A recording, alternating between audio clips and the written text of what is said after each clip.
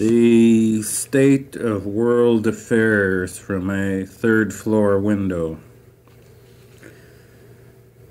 I am watching a girl dressed in a light green sweater, blue shorts, long black stockings. There's a necklace of some sort, but her breasts are small, poor thing. And she watches her nails as her dirty white dog sniffs the grass in erratic circles.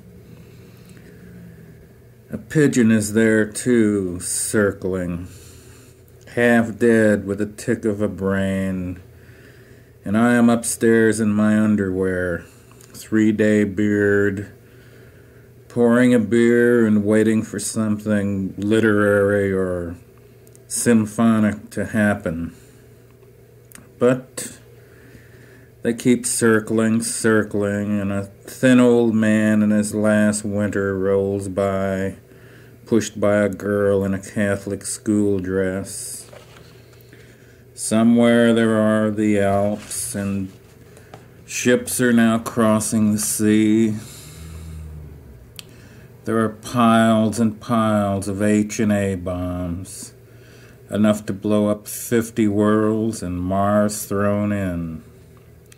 But they keep circling.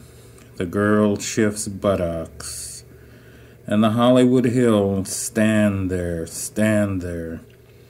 full of drunks and insane people and much kissing in automobiles. But it's no good. Che Sarah. Her dirty white dog simply will not shit. And with a last look at her nail, she, with much whirling of buttocks, walks to her downstairs court, trailed by her constipated dog, simply not worried, leaving me looking upon a most unsymphonic pigeon. Well, from the looks of things, relax. The bombs will never go off.